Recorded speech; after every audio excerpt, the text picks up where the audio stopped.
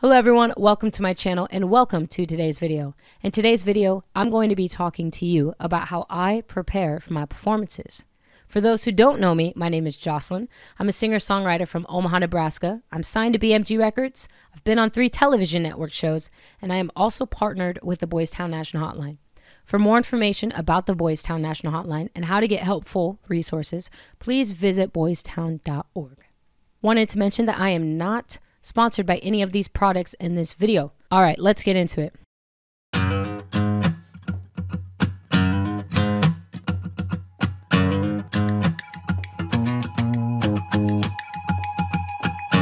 When preparing for my performances, there are 5 steps that I like to follow leading up to my performance. The very first thing I do, step 1, is a cleanse. The cleanse consists of staying away from dairy, chocolate, caffeine, alcohol, and smoking. Please do not smoke. If you are a singer and you want to have a long-lasting singing career, just don't do it. You will hurt your voice in the long run. My choir teacher in high school was very adamant about us not smoking, and I did not listen to her. And that definitely contributed to me forming a cyst on my vocal cord. So I quit smoking right after I found out about that. Not happy about that. I'm also making sure that I'm staying hydrated and I'm resting my voice when needed. It's very important that you also get really good sleep. Singing while you're running on only 3 hours of sleep is probably not a good idea. Once my voice is feeling cleansed, I'm staying hydrated, and my voice has gotten the rest that it needs, it is finally time for step 2, warming up the body. When I am warming up my body, I'm doing stretches. I am using my personal Pure Mist handheld steamer to really moisturize my vocal cords. I'm also using my Theragun. I'll actually show it to you. I got it right here. This thing is really amazing. The first thing I do is I use it on my shoulders because my shoulders are always so tense.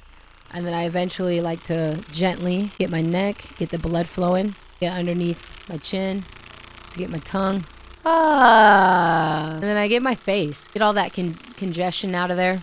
And I also like to do breathing exercises. It's so important that you do breathing exercises because your breath is going to be what drives your voice and makes it sound so beautiful. After I'm done warming up my body, there's one other thing I wanted to mention, and that is making sure that you're fueling your body with the right nutrients so you have the energy to perform. All of these things are so important. Okay, once I am feeling energized, my body's all warmed up and ready to go, it is time for step 3, vocal warm-ups. Now, the vocal warm-ups that I do, I'm not going to show you today, but they're vocal warm-ups that I have gotten from my vocal therapist and my vocal coach. It's very important that you have both because they can both offer you different information that could be very helpful for your career. My vocal warm-ups can last anywhere from 15 minutes all the way up to an hour. Sometimes I like to combine them. Sometimes I like to separate them by doing a 15-minute gentle warm-up in the morning, and then in the evening do an hour warm-up that's really strong and that gets my voice going. After my warm-ups, it is finally time for step 4. I am ready to make my set list and practice it. I cannot stress enough how important it is to practice. Practicing is key. We're talking about practice. When I'm making my set list, I like to write down all of the songs that I know on a sheet of paper. And then I think of the time slot that I have to perform. And then I go ahead and I start to imagine the event and the performance and the vibe that I want to give off. I then start to pick all of the songs that will match that event and that will help me stand out from the rest. When I have my set list, it is time to go through it. When I go through it, I make notes of where I've messed up. I then go back and I just work on those little sections of where I messed up. And then I go through it all over again. And I do that about 3 times.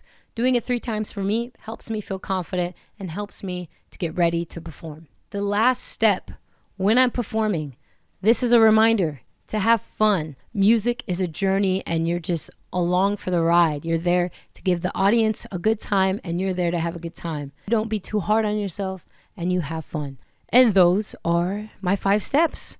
Thank you so much for watching this video. If you found it to be helpful, hit that thumbs up and also hit that subscribe and notifications button for more videos and content. As always, stay kind.